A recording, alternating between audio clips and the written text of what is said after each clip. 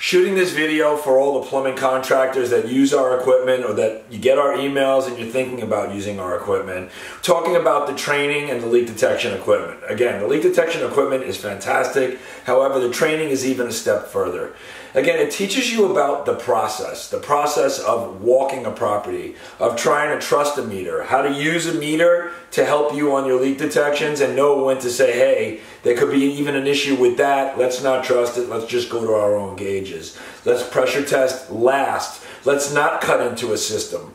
Let's try to treat this system and do a leak detection the way the system is. Let's use any existing valves on the property to shut and isolate. Let's close off an irrigation, come back to our meter, watch it. Again, that's not rocket science. Listening for leaks, there's a little bit of an art to it. We're going to teach you that art. We're going to teach you on how to touch stub-ups. We're going to teach you on metal lines, create the noise and transfer the noises. Plastic doesn't transfer anything. You have to create those sounds with the proper pressure with air and water. When you do the LeakTronics Plumbers training course, you're going to learn how to use all the equipment, all the accessories and everything that comes with the plumber's kit for performing really accurate leak detections. For more information, visit LeakTronics.com and always check out our YouTube channel.